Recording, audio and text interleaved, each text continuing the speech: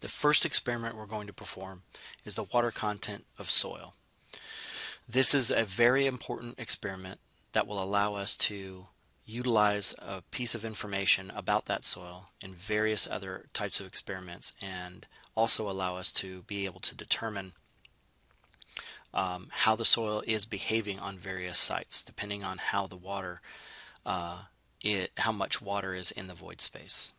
Now, this is our buddy Carl Terzaghi. We remember him. He said, uh, long time ago, he said, in engineering practice, difficulties with soils are almost exclusively due not to the soils themselves, but to the water contained in their voids. And we've learned this in class that the water really makes up the overall behavior of the soil. It defines how the soil particles are going to behave and really creates complexity to how the soil behaves. And we're going to learn a lot more about that throughout the semester as well.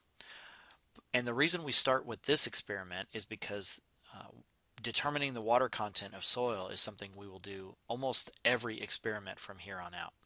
So it's important that you understand how to determine the water content of soil for any situation.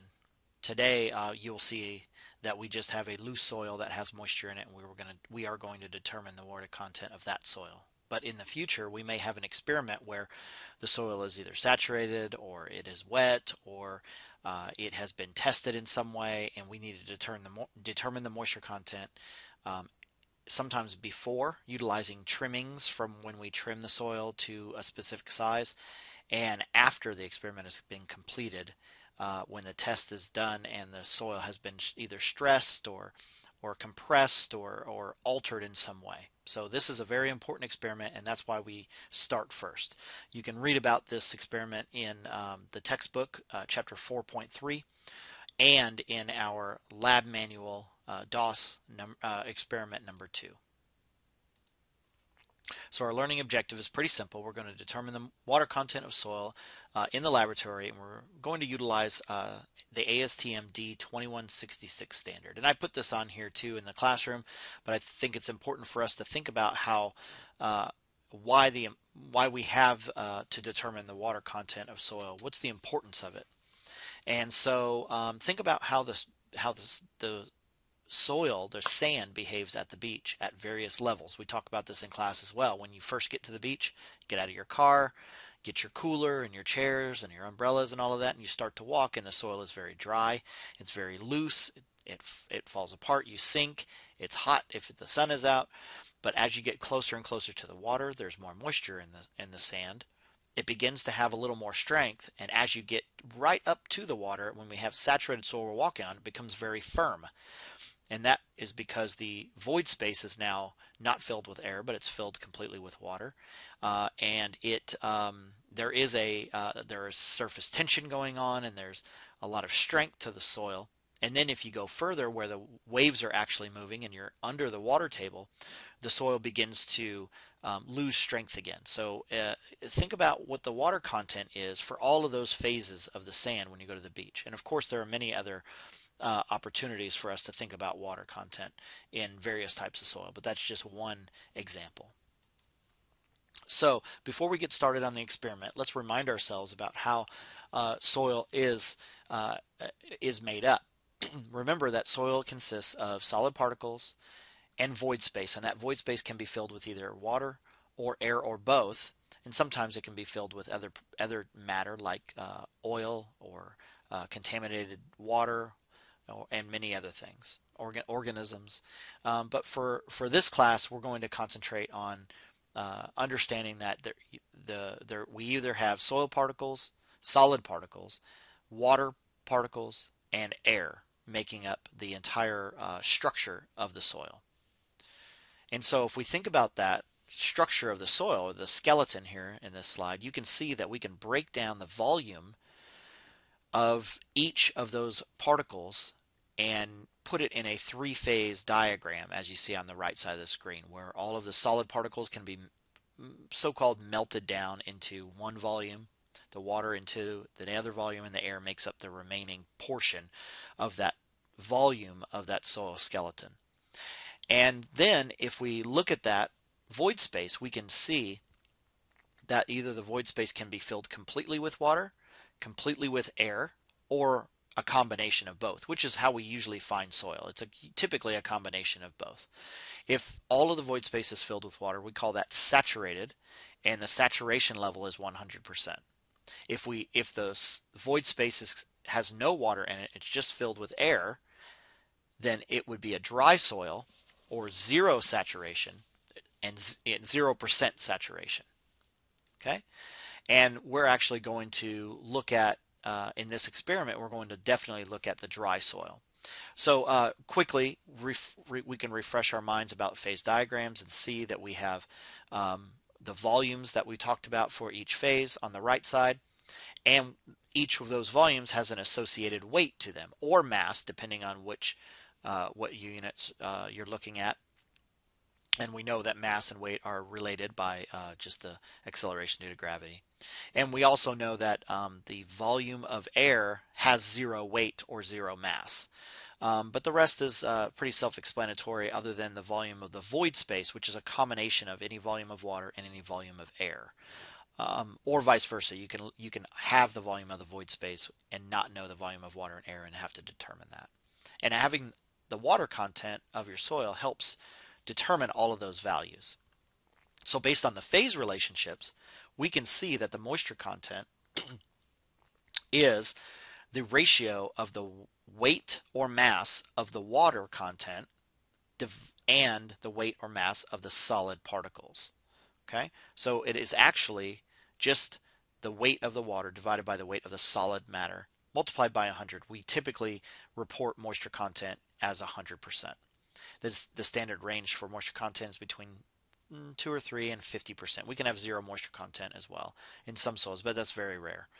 And yes, you can have moisture content larger than 100% in highly organic soils, because what you have there is the weight of the water is actually higher than the weight of the solid particles, and that would create a ratio that is over 100%. And that then we can look at the degree of saturation, which we mentioned before, and that is just a ratio of the volume of the water and the volume of the void space. So it's actually how much water is in the void space itself. And degree of saturation is often reported in percent as well. So we want to multiply that ratio by 100%. We know, and we've already mentioned, dry soil has a saturation percentage of 0, and saturated soil has a saturation percentage of 100. And you cannot be over 100% saturation, because we're only talking about the percentage of water in the void space that exists within that soil. Okay, so now we can get to the actual experimentation procedure written out according to ASTM D2260. Now there are a few variations from the standard that we're going to perform in the laboratory, which we'll talk about here in a second. And we see Bunsen and beaker on the screen. That means we do have an experiment. So the first step is to determine the mass or weight of the container we're going to put the wet soil into, because we have to know how much to subtract from the overall soil. We can't just put soil onto the scale and then put it into a container and hope that we get all of it off the scale. It doesn't work that way. So we need to understand the mass or weight of the container that we're going to use. Usually it's a dish of some kind. And oftentimes you'll want to have a lid on that dish, so make sure you weigh the dish with the lid itself. Okay. Next, we obtain a representative sample of the soil and place that into the container, making sure that we clean the outside of the container so it doesn't have any extra material on the outside that we can't measure later. Once we have the wet soil in the container with the lid, we put the lid on top of it so it doesn't lose moisture, and immediately go to a scale and determine the mass or weight of that dish with the wet soil in it. The next step is to take that container of wet soil, remove the lid, place it into an oven, and that oven must have a temperature, an internal temperature of 110 plus or minus 5 degrees Celsius. And you place it in that container, or leave it in the oven until the soil is dry, which means all of the water has been removed from it. Typically, that's a 24-hour period. Okay, so step 4, once you remove the dish with the dry soil from the oven, immediately place the lid on top of that dish so we don't attract any hygroscopic moisture that is contained within the air, and place that and then we allow that dish to cool slightly, and then we determine the mass of the dish with the dry soil in it now. Okay, and then taking all of those three measurements, the mass of the container empty, the mass of the container with wet soil in it, and the mass of the container with dry soil in it, we utilize the equation at the bottom of the screen, and that equation is the same equation that we saw on the previous slide with the phase diagrams. When you take the mass of the wet weight minus the mass of the dry weight, that is the mass of the water. If you take the mass of the dry weight minus the mass of the container, that is the dry weight of the solid material. Multiply that by 100 and you determine the moisture content. Now, why is the moisture content so important? I've already talked about how determining the moisture content throughout various experiments is extremely important to know what the behavior of the soil is at various moisture contents, and we will see that through various experiments throughout the semester. But also I want you to see that there is a list of some, just a couple, derived equations, and a couple of these are very important in determining other properties of the soil if we have the moisture content. For instance, the second equation there, we can say if we understand the weight of the water, or if we understand the weight of the solid particles, we can determine the moisture content, or if we have the moisture content, we can determine one or the other. We can also relate that to the specific gravity of the water, the wet unit weight of the water. So there's a lot of variations of how to utilize the moisture content. The third equation listed on this screen is a very important equation as well, and that is the saturation percentage times the void ratio equals the moisture content times the specific gravity of the solids. And those are very important aspects to determine one of those missing variables there when looking at design and explaining the properties of soil.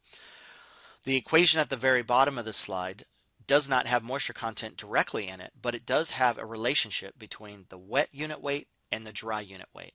And you must have the moisture content to be able to determine one if you have the other.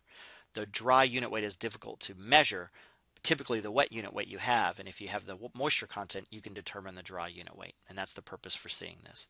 So now we're going to see a video of how to perform this moisture content test